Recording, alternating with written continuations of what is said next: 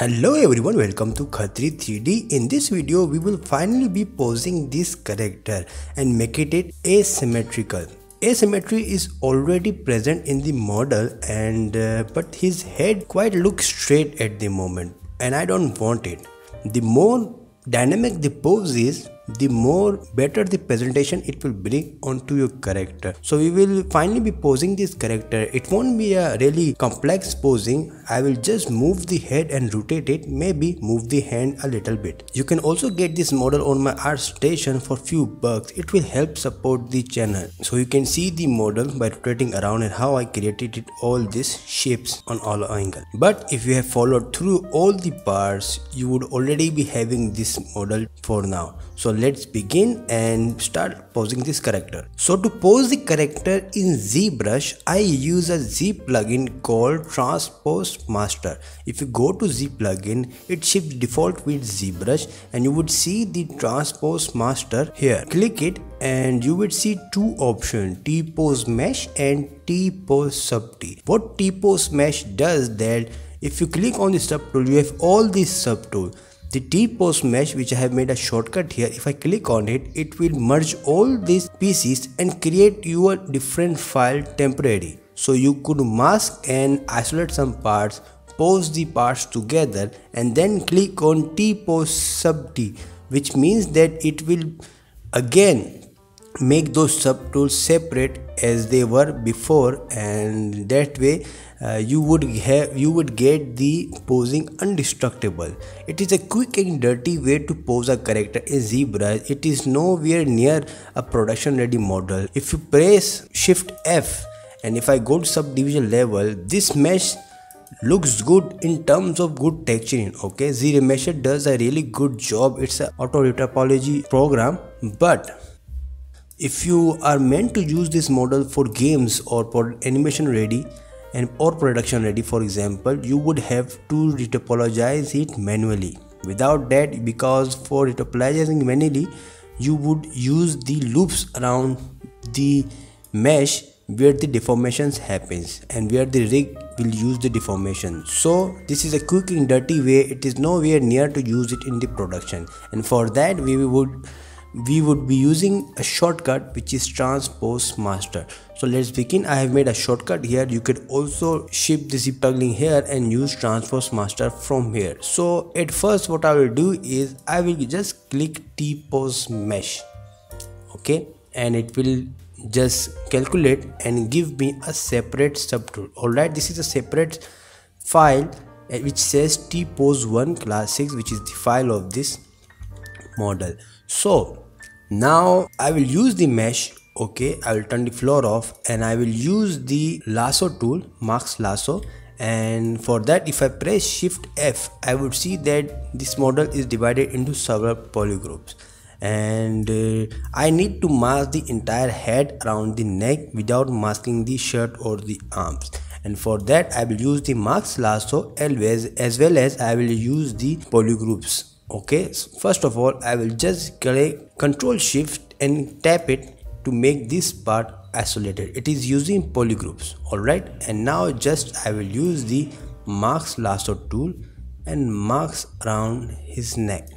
Okay, make sure I only use the masking around his neck. For example, the mask is quite gotten longer, so I will just use the mask pen and just hold Alt and remove the mask from here. I'm making sure the mask only happens around his neck. Okay, now we have the neck and the head selected. I will Control Shift and tap again to make all the parts visible, and now I will isolate each parts and hide it. Okay, I will click it, hide it, click it. I'm clicking Control Shift, I'm holding Control Shift, okay, and just tapping and hiding. At this point you already know how to use default functions or basic functions of polygroups. Okay, click it, and I have hidden all the parts together. If I click Control and Shift and drag it, and I will just mask this part again Now Control Shift tap it again. Now we have the head and all the pieces masked together. I will hit Control W, and now we have given a separate polygroup. You don't have to do this. I only do this because if I mistakenly unmask it, I don't have to redo this process again. Okay, now I need to use the gizmo tool, and first I have to mask it. Okay, now I will just click this and reset the gizmo, click it to center the mesh. Now where the neck rotates, I will hold Alt and move the gizmo. First I have to make the head tilted towards his right. Okay, in the original concept it tilted towards his right. Now don't worry about the deformations. The mesh will deform a lot. The mesh will mess up the sculpting. So it is highly suggestible that before you go to your tertiary details, pose your character first. First sculpt it, the primary forms, even secondary form, then pose it. Then before adding the tertiary or the small details, do this after the posing the character. So I will just move it until it is quite near the hand. Alright, now I will rotate it really quick and see where I can get. Okay, I am rotating it, and let's see, it is quite intense. I don't have to rotate it a lot, just so that it is looking on the left side. Okay, let's see. Well, it could work, and I think I have moved the neck on the right side a lot. I will undo it and just try to move the neck a little bit, but I have to make sure the pose is looking dynamic. So let's push the character again, rotate it until I am satisfied. Don't worry about the deformation here. Alright, now I need to make sure that he's looking at the left side a little bit far, just a little bit.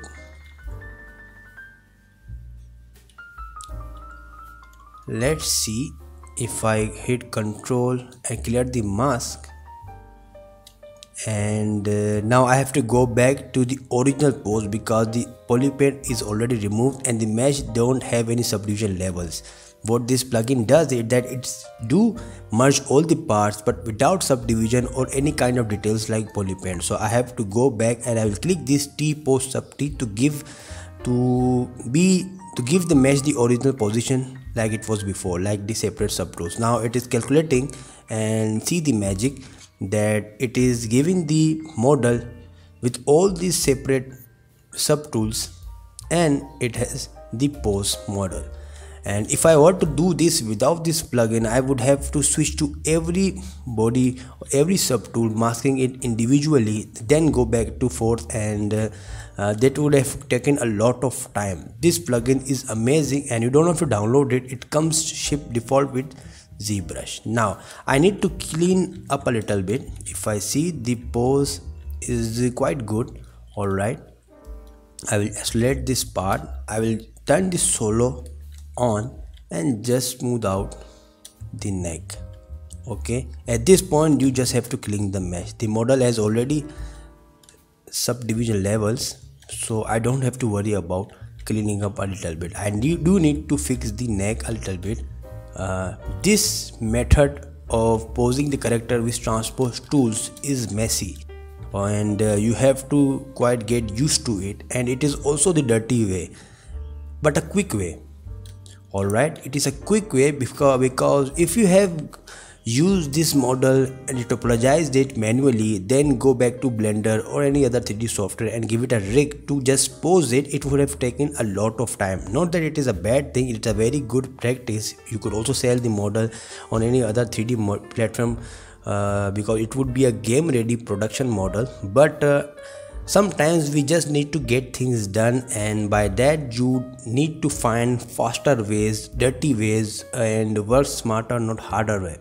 Alright, so this is a quick dirty way to pose your character. Now it's just the matter of choosing all the parts and fixing the mesh and making it appealing. Now that we have posed this character, okay, we do have to think about the arms little bit. It will go towards the air because he is doing a pose with the listening pose. If you've seen the Hulk Hogan, he was a former WWF player now known as WWE. Maybe you don't know him because from the 1980s or 1990s even people do know him, but after that he just retired. Even for me, he was quite old. When I started watching WWE, it was John Cena and Rock era. But I have watched several of his old videos and he was amazing.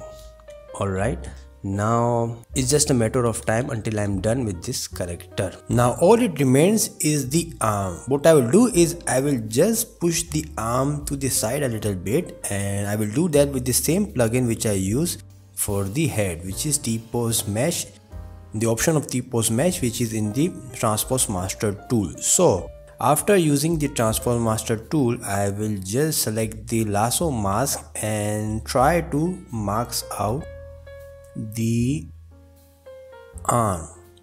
Remember, I am masking. If I am moving a body part, I am making sure that the joints of the bones I am proper aligning it with. Okay, I cannot just rotate the arm from this angle. I have to rotate the arm from this elbow angle so that the deform, I don't have to work a lot for it. Okay, the cleaner your deformations, the clearer your marks will be, the cleaner your information about the human anatomy, it will be easier for you to use the Transpose Master tool. Of course, I will have to clean up the mesh, but it will be a less work compared to figuring out the posing after posing the character. So I have marked the arm, and now I will isolate the band. I will mask it also. I will Control Shift Tab and with the pen, and now I will just hit Ctrl W to give it a single poly group, so I don't have to do it over and over again.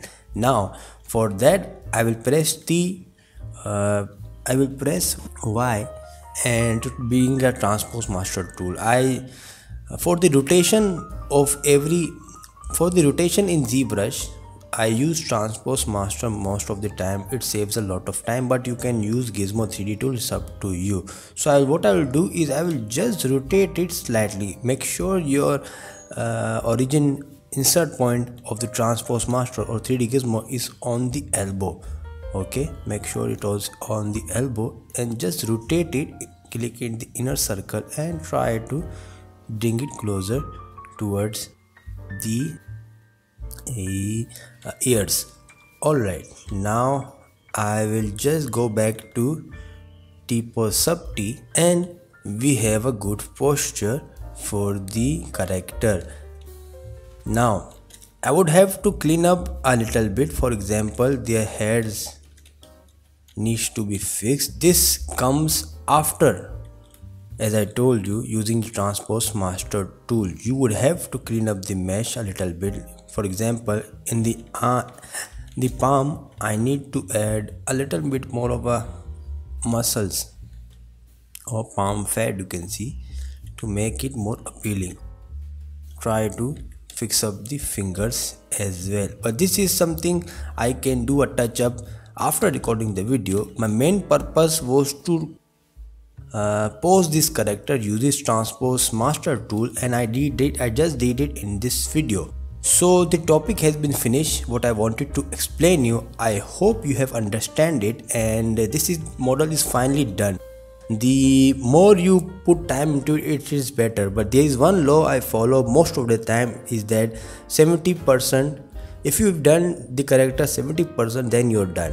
If you feel like your character is done at least the 70%, it means you can just finish off and texture it. This is something philosophy I learned from an artist. This helps me not stuck into my work most of the time. Sometimes we are stuck in the same loop over and over again, and it will take just hours and not finishing the model. So whenever I feel like I'm doing the same steps again and again, I say to myself that did I did 70% of this model? If the answer is yes, then I set it quick and I go back to UV mapping and just texture the character. So guys, this is it, and I will see you on the next video. The next video will be about UV mapping. Okay, I will do the UV mapping in ZBrush the dirty way. Okay, this is not a production ready model, so stick with me in the next video. If you haven't subscribed, please subscribe the channel, leave a comment, drop a like, join my Facebook group if you haven't, and as usual you can buy this model from my station store. Until see you next time, please take care.